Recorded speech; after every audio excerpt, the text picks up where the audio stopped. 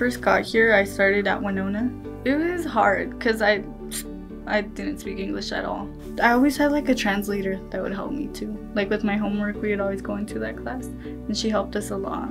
I graduated in 5th grade, so I learned pretty fast. I decided I wanted to graduate. I would be the first one. Me graduating, I feel like it made all of them very proud. I know my brother was very proud of me too because it's something he really wanted but he couldn't get it. They really helped me a lot throughout everything. One of my principals told me that it would be better if I would just go to Ferguson. I really love my teachers. They were really chill, more friends than teachers. There's certain things that if I really want, I feel like I have to get it or I won't feel accomplished. It's something that took a long time and a lot of effort, but I was able to do it, so it's definitely something I'm super proud of.